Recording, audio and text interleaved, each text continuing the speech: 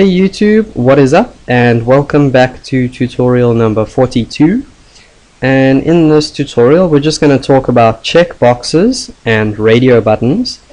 So if you guys don't know what checkboxes are, well, let me just clear this out first so we don't need that anymore.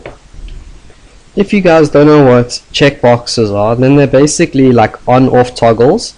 So when you click it, then like a tick will appear in the box and that means it's on, and then if you click it again then the tick disappears and that means it's off. And if you don't really understand what I'm saying, then let's just go ahead and make a practical example on the screen real quick. So let's say we were making a website where we wanted the user to select different sports that they like. Then we can just go ahead and add in a heading 3 at the top and just say select the sports you are interested in, and then below that we'll obviously have all of our inputs. So let's just go ahead and say input, and here's where it gets different, because instead of saying type equals text, we now say type equals checkbox box. There we go. And then we have to add in a few more attributes over here, and one of those attributes is the name, and we can just name this sport. And the reason why we give it a name is because it groups all of our checkboxes with the same name into a group. So you'll see now I'm going to add in more than one input. And then we'll set a value. So this value needs to be anything we want really. So let's just say football, and then the label, we'll add a label next to it just so that the user knows what the input is for. Ending label, and we just say here football, and we might as well say over here for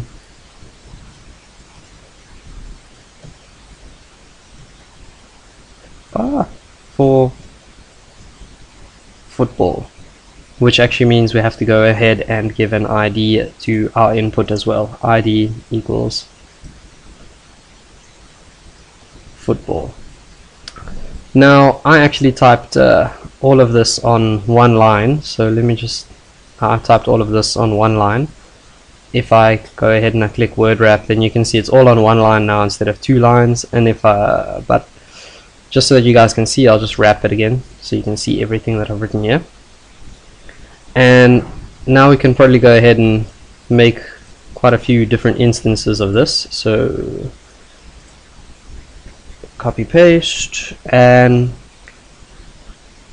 now what we'll do is we'll leave all of these as type checkbox, and we'll leave all the names as sport. Now that means that all three of these input elements are grouped in a group which is named sport, and then the value can change. So let's say this one was for rugby, which is a very popular sport where I'm from, and we'll just give it an ID of rugby, and then we'll say over here for rugby, and then the next one we might as well include the Americans in this, and we'll say baseball,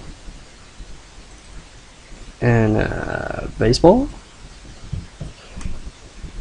Okay, and what did I do wrong?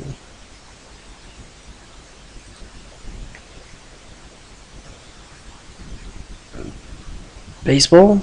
Yeah, okay, I see what I've done here. The second one, I just need to change that to rugby as well.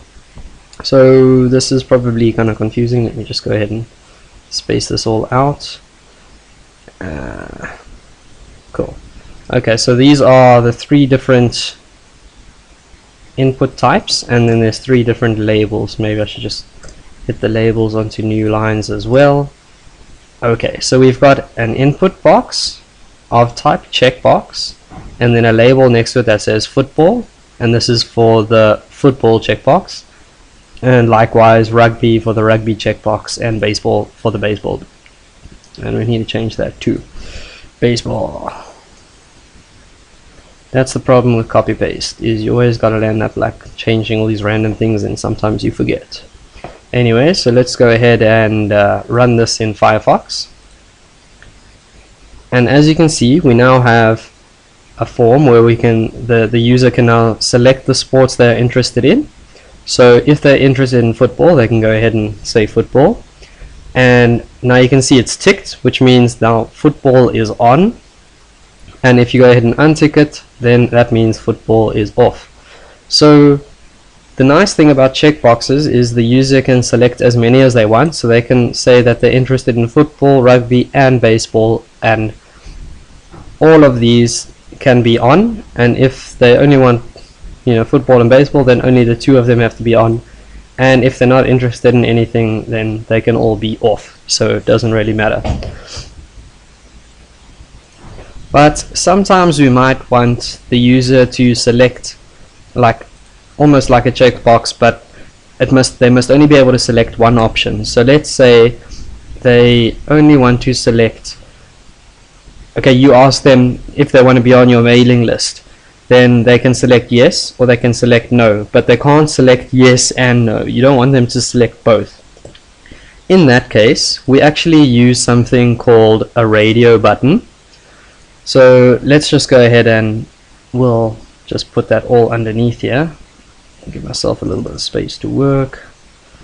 Okay, so we'll bring our trusty H3 back here again, ending H3, and we can ask them, would you like to be on our mailing list?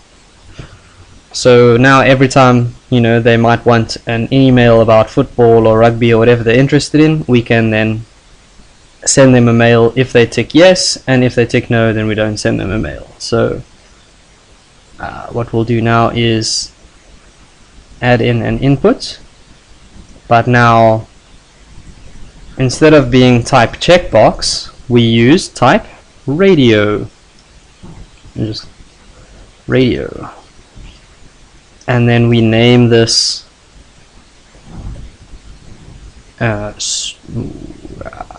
mailing list or list. We'll just name it list. And then we'll also just give these this a value of yes, for if they want to be on the mailing list, then it'll be yes. And we might as well just give this a label here. So label,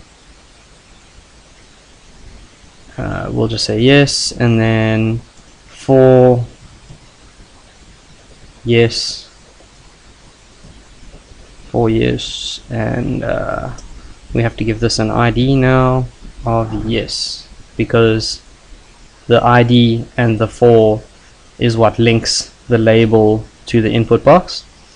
And then we can go ahead and copy this, Control C, Control V, and then this would just be no, no, and no.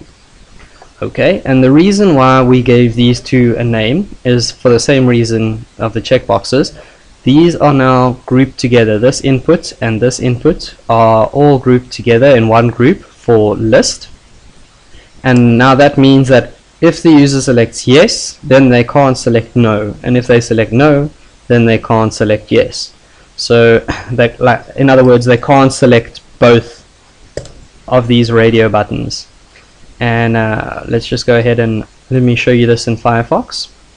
So now we have our first thing where they can select as many as they want, and it doesn't really matter. But when you go down to our mailing list, they can only select yes or no. So you can see as I click no, then the one in the yes disappeared, and when I click yes, then the no disappears. So over here they can only select one radio button, they can't have two. So that's pretty much the difference between checkboxes and radio buttons, and that's all I have for you guys in this tutorial. So stay tuned for the next tutorial, where we will probably be going over select lists or drop down menus, And that's all I have for you guys. So see you guys next time. Don't forget to subscribe. Please feel free to leave a comment, and if you found this video helpful, then please go ahead and click like, because it's really going to help my channel grow. So thank you very much, and I'll see you guys next time.